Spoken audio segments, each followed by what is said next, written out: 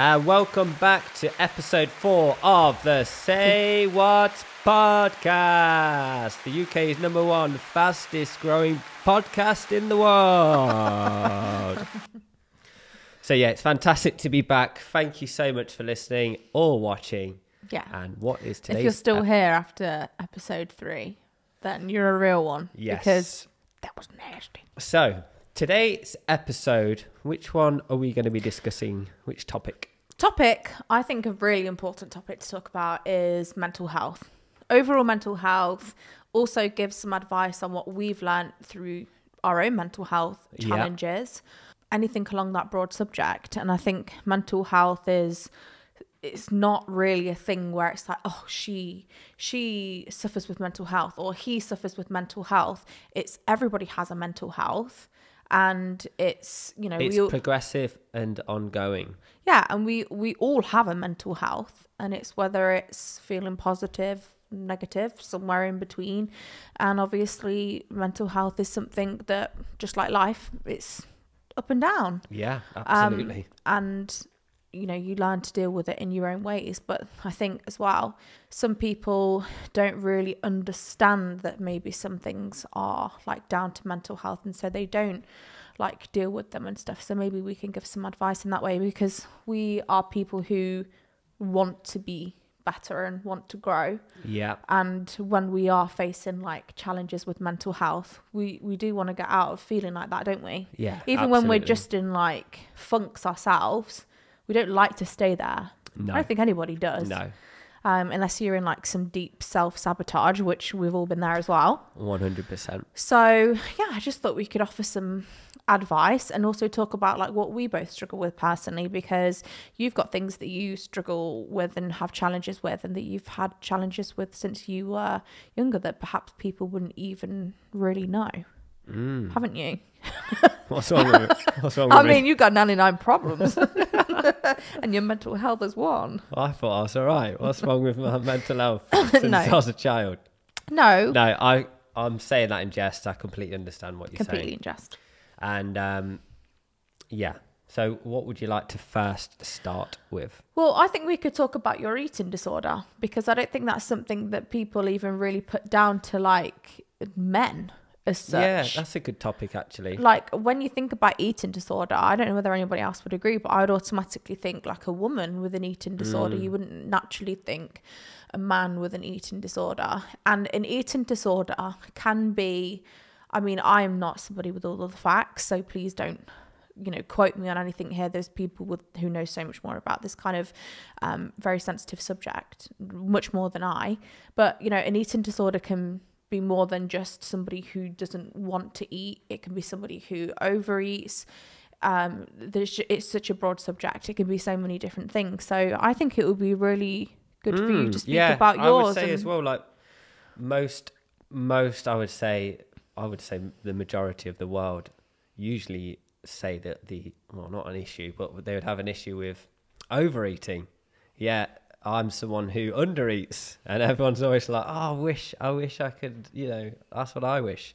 Whereas I'm always like, I wish I would eat, you know. There is also a lot of people out there who wish they could be the opposite, who would that's just what you say, isn't it? But yours comes more from it's not a not wanting. No, so yeah, I'll explain from the beginning really. So basically, when I was sort of younger and growing up, I never really had much of an appetite anyway. So I was always a small child or small kid, always the shortest in like the class or the year or whatever. And then I was skinny to go along with that because I didn't like eating. I was always very active. And so that was, you know, growing up, that was kind of a little bad recipe. And you'd obviously have comments and stuff when you're doing PE or swimming or whatever. What are some of the comments that you would have got? Basically just how skinny I was. I had it from a very young age, from like primary school all the way through. I would expect it more at like high school and college and so on, because you're all sort of developing into adults, and you know you come a bit more sort of like, you know, cocky and judgmental at that age, don't you, when you're a teenager? But I was way skinny, way small, way back as much as I can remember. And then but that wasn't necessarily an eating disorder. in any way. That was basically just a case of I just didn't have an appetite. So how maybe you had a big appetite and then yours would be quite opposite. And I would get picked on for being fat. Yeah, that was just mine was just that I just didn't want to eat. I didn't like eating, and that was just sort of where it was at. I just literally hated it. I remember always being at school, and when I had the school dinners and so on, I would literally eat nothing, or hardly anything, and then the teachers would sit there and try and make you eat it, and there's nothing more destroying than that. It's just horrible. And it's not their fault. I mean, I just couldn't eat it. Yeah. So, and then when I was about 13 or 14, I started to eat, and what I noticed is all the food would get stuck in my throat. And I remember literally the first time it happened, and the first few times it happened, and then it was making me be sick. So I was like, what on earth's going on here? So it sent me into like, I would then have to eat really, really small. So I couldn't swallow normal size foods. Because you were putting it down to the size at this point. Yeah, so I would say swallow, and at the time it was down to the size. So I would eat something normal size. Let's say you chew it a couple of times, swallow it. It was getting stuck, and then it was just coming back up, and it was making me be sick. So I was obviously like, what on earth's going on here? I would say now as well, you've got more options. You could go on the internet and you can Google and loads more. I know you really could go to see doctors. I didn't really know what was going on back then, and my parents didn't really know either. And even the doctors, we went to the doctors and so on, and they kind of thought it was sort of mental. They thought it was a mental aspect, which turns out it wasn't. So basically, I'll sort of cut this down. I was then having to eat really, really small, and I was having to take a swig of water with literally every single meal I had. So not only did I struggle to eat an appetite, I was now struggling to physically. Yeah, and I did a test once. I went to see the doctor, and she said, "Can you time yourself eating a McDonald's?" I had a McDonald's cheeseburger, literally just a cheeseburger, and it took me over 45 minutes to eat one cheeseburger, and I had like 8 tubs of sauce. And I remember after timing that, I was like, that ain't right. So it's got to give. That isn't right, is it? I was so upset after that, because I was like, that. I actually always thought I ate slowly, but once you actually knew it, definitely confirmed it. You were like, oh my God, it was awful. It was awful. And basically what happened over the years, and there was just nothing for it. And what would also happen is I would then start to... I would eat food and it would make me sick. So then I still have this now, don't I? I don't eat like out in public with other people other than Tay. Very rarely. Very rarely, because I've got it under control now, because it was a simple solution, which I'll get to in the end. But basically, before I had this solution, I never knew when I was going to be sick, and certain foods didn't do it. Like if I had like, I don't know, a cheese sandwich or something, it wouldn't make me sick. I'd just worked out. But if I had, I don't know, something else, it would like a highly likely, steak. I was highly likely going to be sick. So then I've had numerous, I would say I've probably had 30 or 50 times where I don't even know, probably 100 times where I've actually been sick in a restaurant from... And you've been quite out, a few times have happened with you as well. And you've been out on a date, haven't you? And you were sick. Yeah, I've literally been like on dates, everything. I've gone to the toilet and it's got stuck. And the issue is you get like 20 seconds to get to the toilet, or it's coming out. Yeah, there's a lot of times where you've been like... Yeah, it just... And then you just have to run upstairs. So I kept on going to the doctors to try and find out what was going on. And eventually they basically just put a camera down my throat. Because I was convinced for years and years that my throat was closed. I was convinced that the throat was not the size of a normal throat. I tested it. I even swallowed like a baked bean once, and I was honestly a baked bean. How pathetic does that sound? I swallowed one whole to see how wide my throat was, and I remember I was being sick for literally like 10 hours. Literally no joke. No, I know that's not a joke. Like because 8 at night till like 6 in the morning. When you start being sick, it goes on for hours. Yeah, it goes on for hours. Sometimes it can be a really quick one, and then sometimes you could be in the toilet all night. Yeah, it's the most strangest thing in the world. So basically, you be sick, and then what happens is how I would say your throat sends food down. So it's like a muscle, and it's sending food down. So you swallow, and it's getting assistance sending the food down.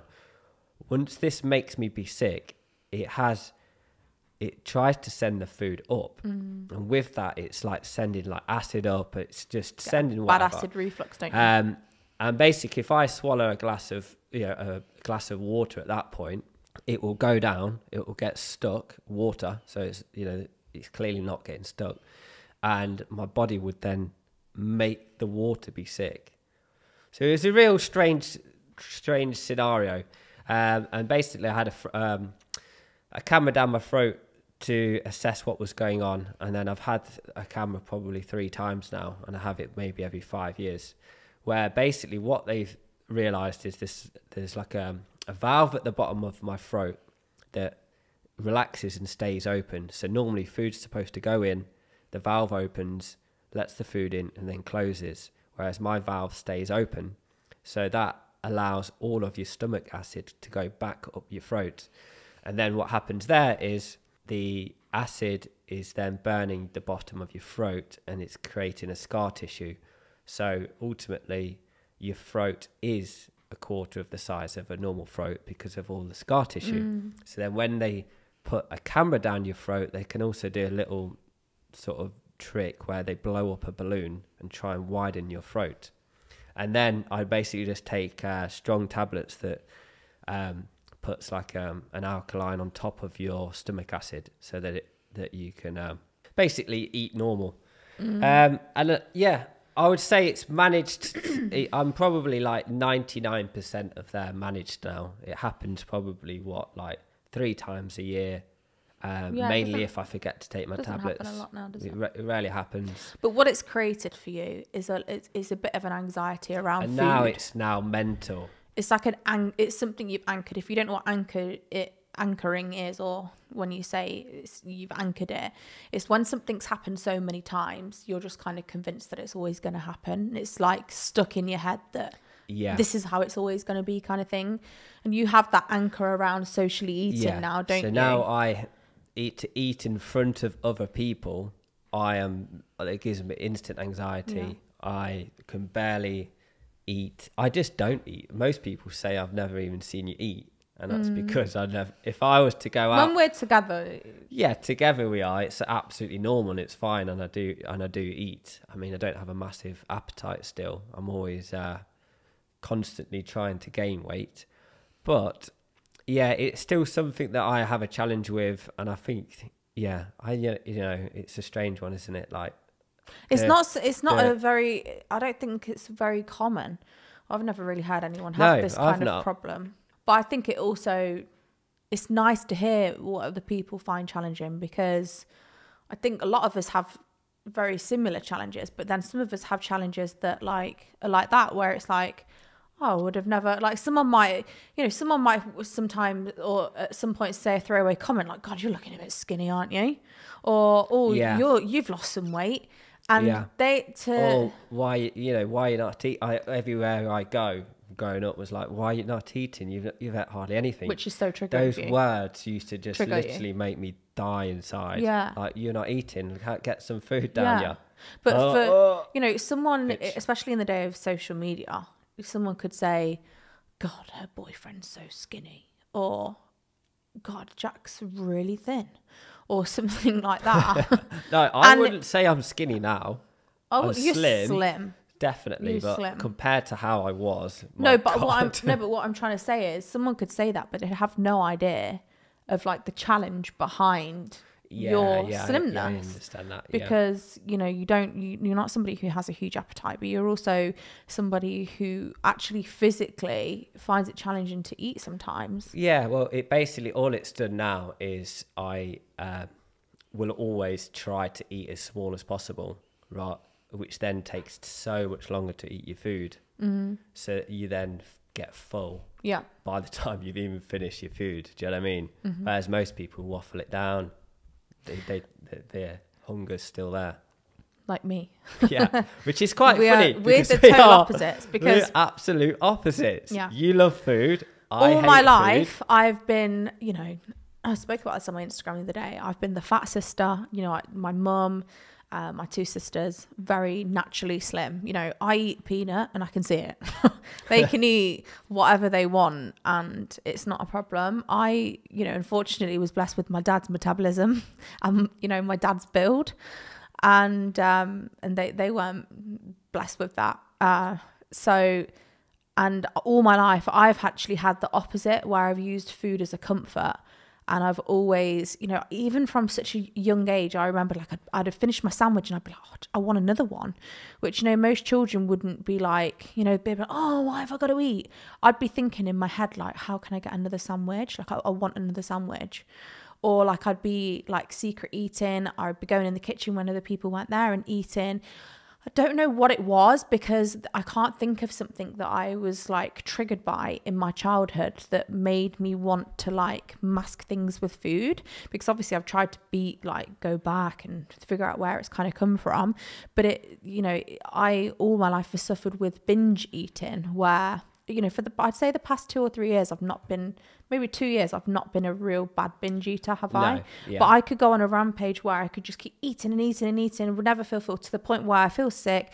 Then I, you know, feel awful about myself and, you know, sabotage and go through these kind of spirals. And I've really got it under control into the last 2 years. Don't get me wrong, I still eat and I'll still eat a lot of the wrong foods and stuff, but I won't like gouge myself like I used to. But it's just so funny that you were called skinny, I was called like who ate all the pies. Yeah, I loved food and was trying not like, why do I love food so much? You know, I hate I cannot food. believe how much of a parallel universe of a school that you were the one. I envied the people that were if we were at waffling school the food together, down. you could have been feeding me your food. Yeah, we would have been best friends. We would have.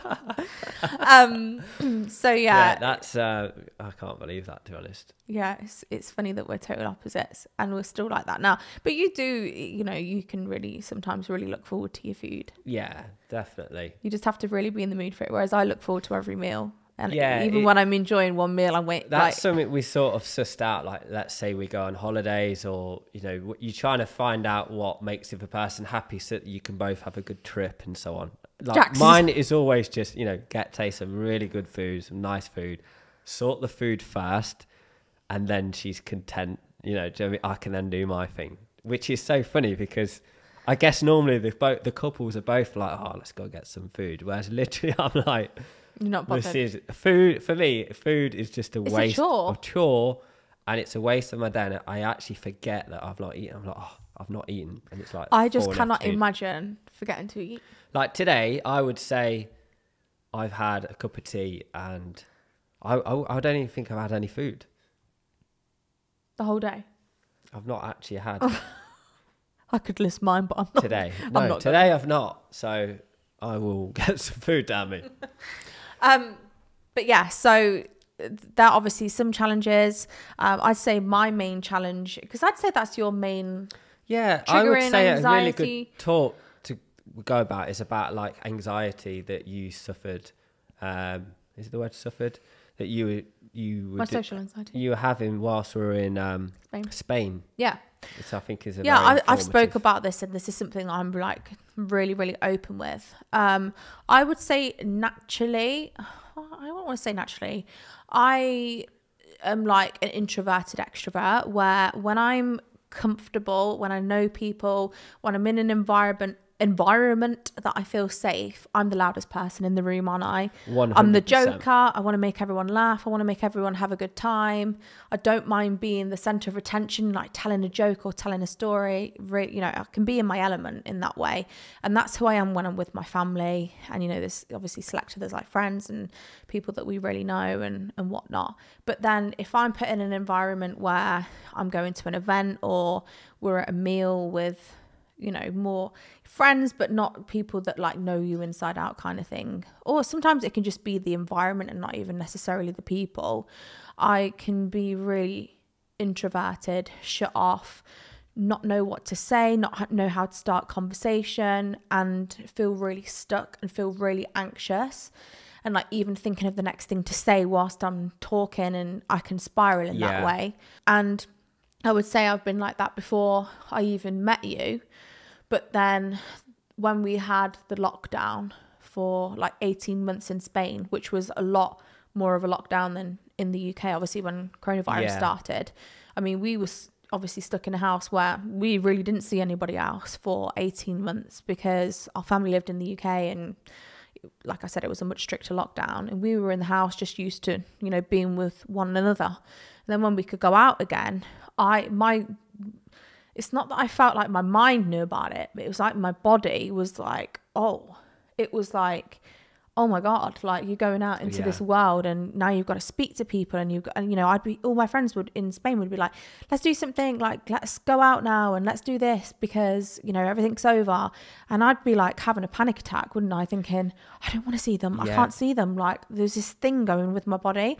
And when I'd leave the house and when we'd get in the car, I'd go into this thing where I'd be like almost having a fit, and it would be like I wasn't in control of what my body was doing. And I could be sat in the car and we'd be driving somewhere, and I'd be like unable to breathe and feeling like I started to feel like maybe I've got epilepsy or something, because like even certain lights, or if we were going under, remember that tunnel, I'd go into this tunnel and I'd have to shut my eyes because the lights and everything would just start. It was like I was... Yeah, well, I've heard that with anxiety and panic attacks, it can make you feel like you're having a heart attack, or it can make you feel like you're having a stroke. Yeah. And it's all actually the mental aspect of what it's making you feel. And that's how you were, because I remember you were going to get like your nails done. My eyelashes. And then you'd got it in, I think you'd had a bit of a panic attack whilst you were there once. And then every time we then went, I was dropping Tay off, and then you couldn't get out the car. You were crying, literally sat outside crying, saying, I can't go in there, I can't go in there. And it's literally just, you know, one nail lady or eyelash lady and you, who you've met, you know.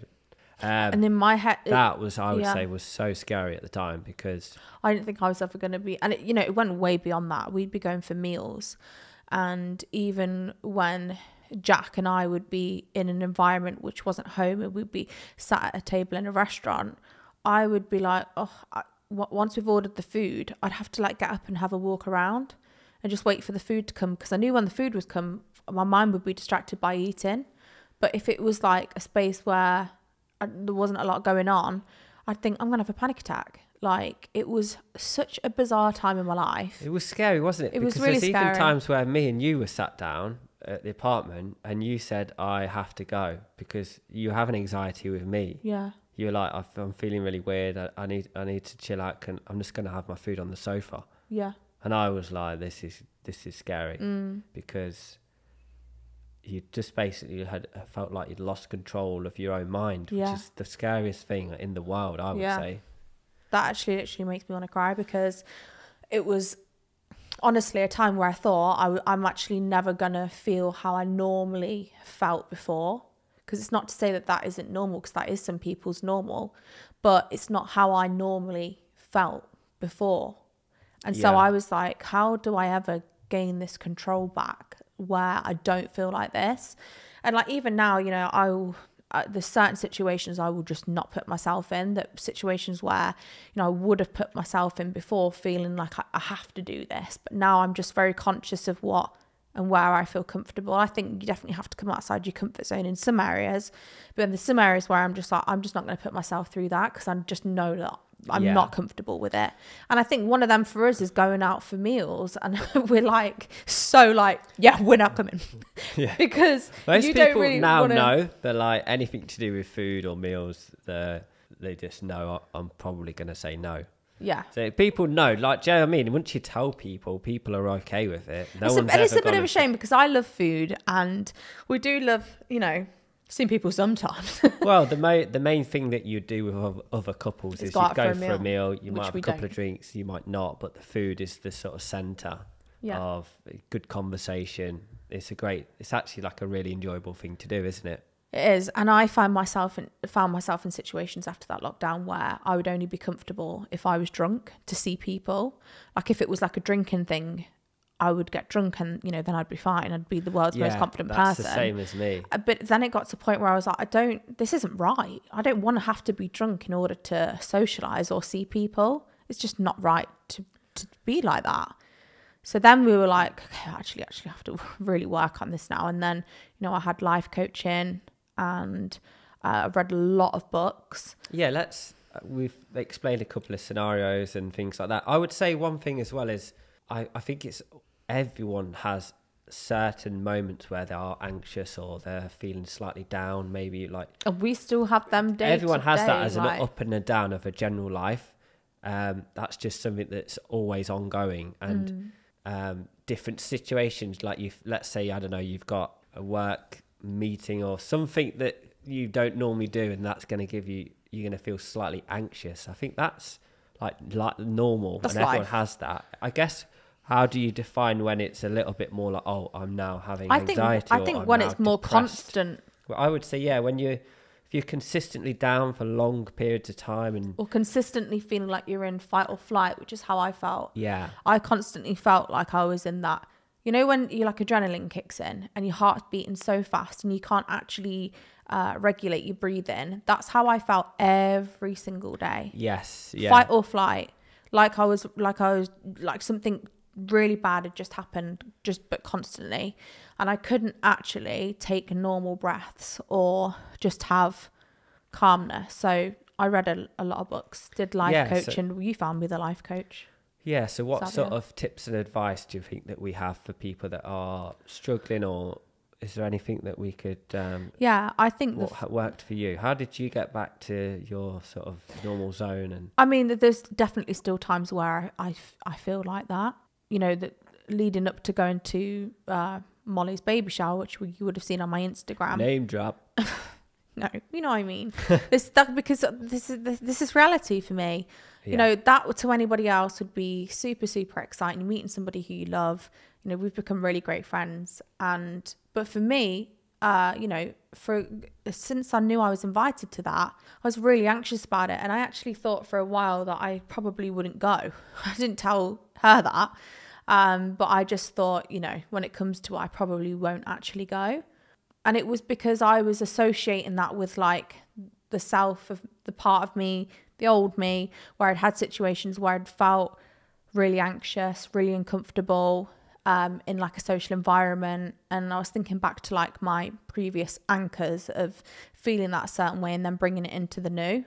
And so even I had, a life coaching call just a few days before, just to give me a bit of a like, okay, this is how I deal with things. This is how I can see these things. And I had a really great time. I didn't feel anxious. I wasn't uncomfortable. I was myself. But it's like, it wasn't going there. It was going into an unknown environment, you know, where I don't know people. I think that's quite natural. It would be the same. Yeah, it would be the same if I was going to like, you know, I've never been to like an influencer kind of event. I've never been to a PR event, a brand event, because I just avoid them, because I would just think that's just not me. I wouldn't enjoy myself. The build up to it would be so unenjoyable for me. It's just not worth me going. And a lot of people would say, oh, that's, you know, a really important part of like, you know, what you do, or a small part of what I do, you know, connecting and networking and stuff. But my anxiety and uncomfortableness and awkwardness, if you like, has really held me back from doing those things. And, you know, some things I just wouldn't put myself through. Like, I just wouldn't put myself through some of those things. But then there is certain situations where I'm like, you know, I need to do this. I want to get out of my comfort zone, and then I feel really great after. But the biggest thing for me was 100% getting life coaching, because for me, you can read books. I've read a lot of books when I was going through a really, really hard time. It's the scariest time of my life. I read like all of the Gabriella Bernstein books. The Universe Has Your Back. Your Attraction Is Your Superpower, is it? Or something like that. There's loads of Judgment Detox. There was so many things. I read The Monk Who Sold His Ferrari. I can't think off the top of my head, but I read a lot of books. But the one thing that I really needed was I needed a change of perspective. I needed to see things from like a different angle. Yeah. And that's what Xavier, my life coach, who I'll tag in this, in case anybody else wants. It was somebody that Jack found on Instagram. Because obviously, it's all being good and well. I was in a good state of mind at the time, so I was trying to help you out and use all of, I don't know, the knowledge that I had, and I think we needed a different voice. And I had this life coach a couple of times just for myself, because I'm always looking at different ways and listening to different opinions from different people. And I was like, do you know what? My partner needs to see you. And Tay was like, I'm not. You were like against it. Yeah, really against You're like, it. No, I'm not. Because the thought of speaking to somebody about my problems and my challenges, I was like, I'm going to cry. I'm not going to be able to speak to them. I'm going to be really embarrassed. Like, I don't even know what's wrong with me. So how am I going to describe it to somebody else? And I was like, I have to get these two people on a call, just because I'd never normally force someone to do life coaching. Life coaching is something you should make on your own decision. But in this case, Tay, I didn't think she knew best. I was like, I think she needed a bit of external help. So I set them up for a call, and it's a video call. So Zav, Taylor on the video call, Tay wasn't there, and Zav could just hear her absolutely roaring her eyes out. No, he started calling my phone, and I was like, nope, not doing it. And you were passed you the phone. Well, you were crying, and I passed you the phone, and you answered it. Yeah. And I were like, hi Zav, it's not Taylor, it's Jack. And he was like, what are you doing? I said, I just need to put you through to Taylor. She's struggling to even get on the call, and I put you through, and I just burst into tears. tears. And my whole session, which was, your first session is an hour, I just literally cried the whole time.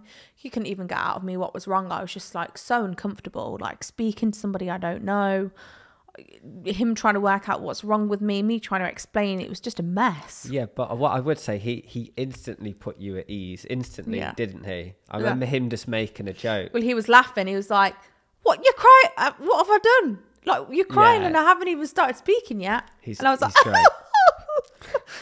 wasn't I? Yeah. And then by the second session, we started to kind of unravel things, and it's not something that happens overnight. And you've also, alongside having life coaching or therapy, same thing, it's different, but it's the same thing, getting help, external help. You do actually have to do the work as well. Like, you have to go and, if he's saying you need to get out your comfort zone, you need to go and see that person or meet up with that person or just see how it is and change your perspective. Like, you've got to do things that you don't really want to do in order to do it. It's not it can't be fixed by somebody else. They can give you the new perspective and they can give you advice, but then it's ultimately up to you. Yeah, absolutely. So life coaching, self-help, reading books, not everyone is going to spend the money on life coaching and therapy because it's expensive. Perhaps there's therapy that you can get through. Yeah, perhaps you can get a lot of information from YouTube. Yeah, YouTube's and great. There is definitely, if you want help, you will find it.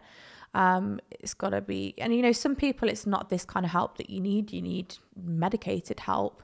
Yeah, so YouTube, self-help books, life coaching, therapy. I think it's it's funny because I have a lot of American friends because of my business, and over in America it's like everyone gets therapy. It's like a really normal thing. It's like, when I'm speaking to my friends, they're like, yeah, I've got my therapist this morning, or I've got my therapist this afternoon. And it's like, everybody has it. And it's like, I feel like in the UK, it's definitely more like normalized now and more common now.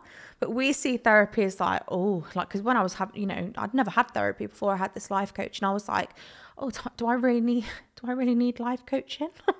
But then over there, it's like, they just have it just to like help them and just and now that's the way I see it. I'm like, I want a life coaching call because I want to feel some of that like newness and some of that zest and like I want to learn something new, or I want to learn how to handle this better. Like sometimes I'll struggle with boundaries and I'll be like, I'm going to get a call with Zav and I'm going to say, I want to talk more about boundaries and how do I deal with these kind of situations. It's just like learning, and it's absolutely. The thing is with a life coach, it doesn't have to be when you're in a really bad place. I actually book all of my life coaching when I'm actually in my best state, and then I actually find out more about myself. And the reason, what I've learned is you can like listen to loads of different people on YouTube and loads of different podcasts and things like that. You can connect with certain people. You can just take pieces from each person is what I do. I don't live like my favorite probably person in the world is Tony Robbins, who I've spoken about in a previous podcast, but not every single thing he says resonates with me. I then don't go and say, Joe, what, I've gone off Tony. I just literally extract all of the good that resonates with myself. And then I would see other people and listen to different podcasts and things like that. And the good thing that I like when I listen to people is I like to listen to people older than me, because I like to see how they are in the future, giving advice to a younger person. I really like my people that I seek, advice from to be older than myself, because I always like to see how it is. Do you know what I mean? Does that make sense? Life experience. Yeah, I really have appreciation for somebody who's done it further in the future than me. So yeah, somebody I guess who can say, "Oh, I've already been through this and made these mistakes, so maybe can stop you making them in some way." 100%. Anyway, we're going to wrap this one up, but I hope there's been some value in here. I think it's also really nice to see and hear, because I like, when I see people on Instagram or whatever, and sometimes you just don't really know what's really going on with that person, or some of the challenges that they face. And I just think it's really reassuring to know that I think everybody is going through something, or everybody's been through something, or they're finding challenges. It can be in a completely different way. It doesn't have to be mentally. It can be in so many different ways. But I do think it's nice, not nice, because it's not nice that people have challenges, but it's normal. And I think it's nice to hear that you're not alone in facing challenges. They might not be the same as somebody else's, but we all have our own things going on. Yeah. And ways to improve in our lives. 100%. Yeah, everyone, we're all human beings. Everyone has different days, weeks, years, and it's always just trying to see how you can get yourself into your sort of happiest state. Yeah, and it's a work in progress. Yeah, absolutely. You get to you move, you grow, and you move, and you get to a certain place, and then it's like you find something else that you want to improve on or work on, and it just happens like that. It's like life cycles, isn't it? Yeah. So anyway, we hope you've enjoyed episode 4, and we'll be back again next week. And thank you very much for listening. Yes, thanks for listening. We will see you in episode 5. And if you want to leave a review, then we'll be very, very grateful. I think that one time we should do a giveaway for reviews. Yes. But definitely. Leave one now anyway. Okay. Thank you very much for listening. Bye-bye, guys. Bye. Love you.